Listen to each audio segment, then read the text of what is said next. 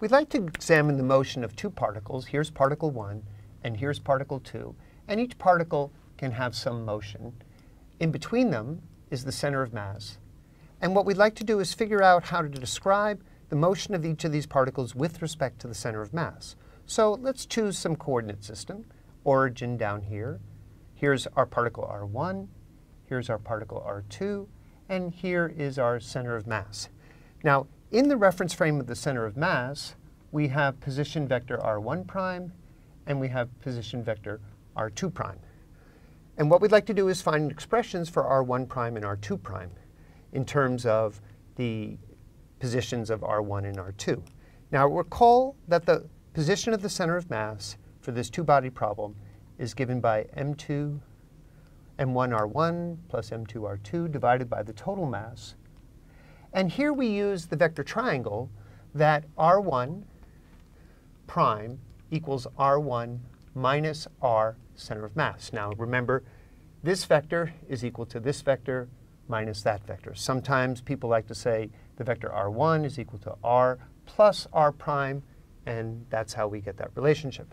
Now we can use our result here, that R1 prime is R1 minus M1 R1 plus M2 R2 divided by M1 plus M2. And when we combine terms, let's just do this so you can see it.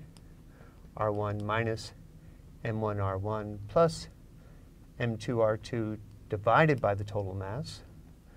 We now have the M1 R1 terms cancel, and we have a common M2 over M1 plus M2 times R1 minus R2.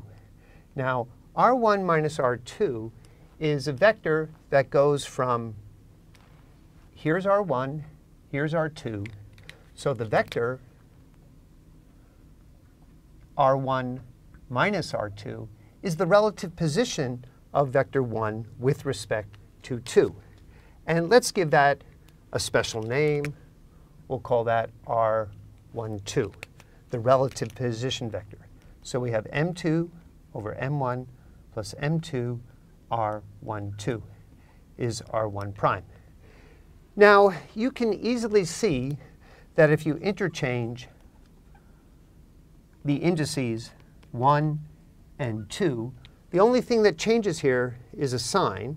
And if we interchange 1 and 2, and this is an exercise that you can do, then R2 prime is minus M1. I'm interchanging the indices. The minus sign came from the interchange of 1 and 2.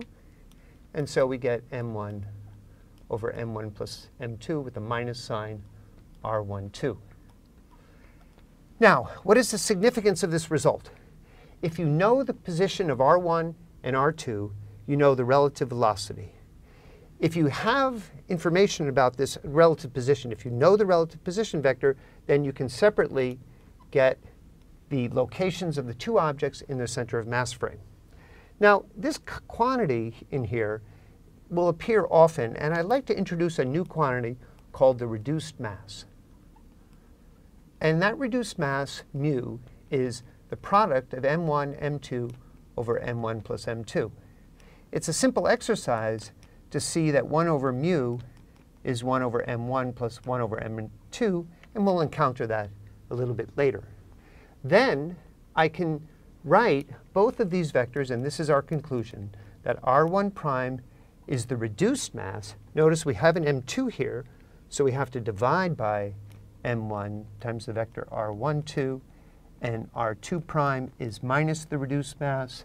Again, we now have to divide by M2, and you see this nice symmetry of M1 and 1, 2 and 2, R12, and that's our key result.